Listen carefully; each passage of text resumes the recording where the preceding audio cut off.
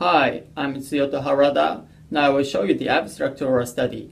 Our study is on antidepressant-induced jitteriness anxiety syndrome. Patients often experience worsening of neuropsychiatric symptoms such as anxiety and agitation after they have started taking an antidepressant. Even when TCAs were mainly used for treatment of depression, such phenomena were well known and often referred to as jitteriness syndrome, and the neuropsychiatric symptoms emerging after starting SSRIs is sometimes referred to as activation syndrome, but the term activation syndrome has not yet been defined. So in this study, we use the term jitteriness anxiety syndrome instead of activation syndrome.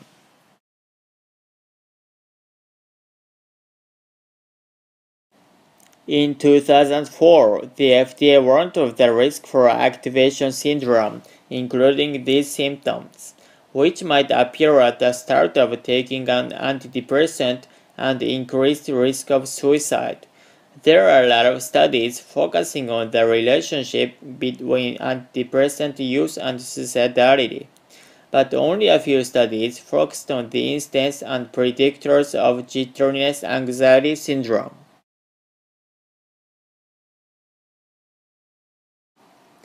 So the aims of our study were to investigate the incidence of jitteriness anxiety syndrome and to examine its predictor. We prospectively surveyed 301 patients who had not taken any antidepressant for 1 month before presentation, and who were prescribed antidepressant for 1 month after their initial visit. Patients were classified as developing jitteriness anxiety syndrome if they experienced any of the symptoms included in FDA warning I mentioned before. Of the 301 patients, 21 patients developed jitteriness anxiety syndrome. Among the 21 patients with the syndrome, 1 patient developed suicidal ideation, but none of them showed self-harm and attempted suicide. Only the 2 independent variables were significantly associated with the induction of jitteriness anxiety syndrome. One is a family history of mood disorder in first-degree relatives. More than 1/3 of the patients who have a diagnosis of mood disorder in first-degree relatives developed jitteriness anxiety syndrome.